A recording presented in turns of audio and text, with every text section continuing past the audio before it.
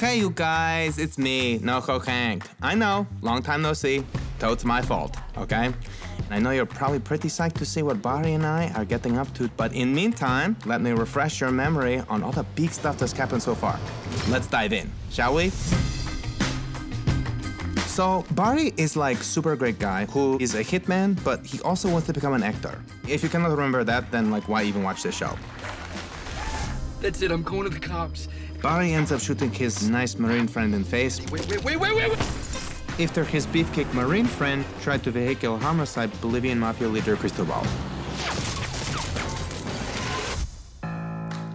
Barry also kills Goran. Goran? Making me HCIC, head Chechen in charge. And joke's on us, because turns out Bolivians are actually super cool guys, especially Cristobal. We become 50-50 partners, total dream team, until Esther from Burmese Mafia comes in and screws everything up. Okay, sweet baby Jesus.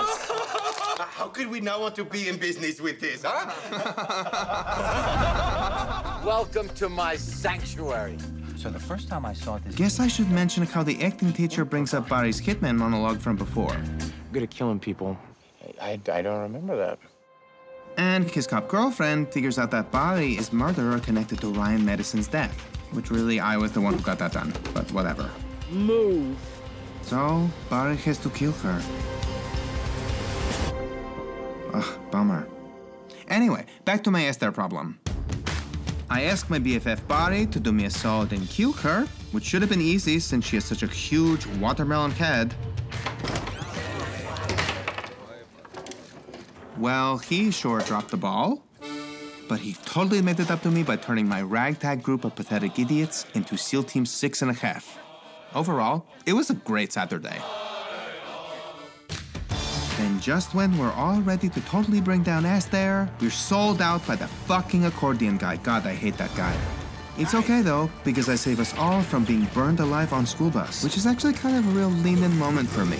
Oh, shoot, I'm running out of time. You want to choke me? Well, choke on this. I'm fucking leaving you. So, some other stuff happens. Barry's girlfriend wants to do like powerful Lifetime play about her abusive ex-husband. Hey, Sam. Lo and behold, he shows up and is a total jerk. The cop finds Fuchs' tooth in Goran's garage. Gross. Then uses Fuchs to trap Barry. You get rid of him.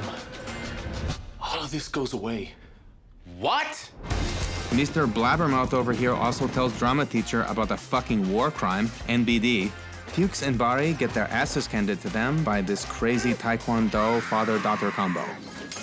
Barry's girlfriend plays a huge hit, even though it's a lie. Then Fuchs lets get out the bag to drama teacher about Barry. OMG, I almost forgot.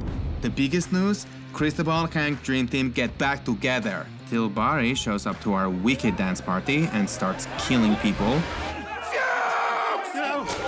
I mean, luckily he kills Esther, but still, I'm like, read a room.